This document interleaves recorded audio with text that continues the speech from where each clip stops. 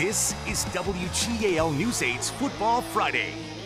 Hey, good evening, and thanks for being with us for week 2 of Football Friday. Our News 8 team has highlights from 13 games tonight, including opening night action from the Mid-Penn Conference. And we start with a Mid-Penn Commonwealth clash. Central Dauphin, the defending District 6A champs, on their home turf at the Speedway, Speed Ebersol Stadium. Chambersburg, the visitors. First quarter, Rams go into the air. The pass is deflected right into the arms of the Trojans. Grant Hoppel, who takes off the other way, rumbles all the way to the Central Dauphin 32.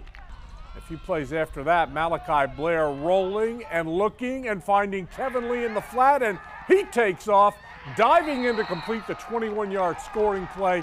It's 7-0 Chambersburg. Back comes CD. Shamar Joppi goes right, and then whoop, cuts back left, finds a seam, and he's gone. 62 yards for the score.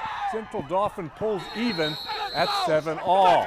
On the very next Ram possession, this time it's Malachi Bowman with some speed to the edge and then into the great wide open. That goes down as an 80-yard touchdown scamper, putting CD up 14-7. Max Mosey throws 4 touchdown passes. Central Dauphin cruising to a season-opening 62-10 win. In the York Adams League, the view from the top Horn Field where Red Lion hosted Southwestern. Third quarter, Lions up a touchdown. Randy Pfizer rolling and then throwing back to Damian Stafford, 23 yards. Red Lion up 20-7. It's a 6-point game when Red Lions backed up on their own one. Pfizer finds Jeffrey Nyamekai, and he's running like people are chasing him, and they are, but they're not going to catch him. 99 yards for the touchdown. Red Lion pulls away to win 43-21.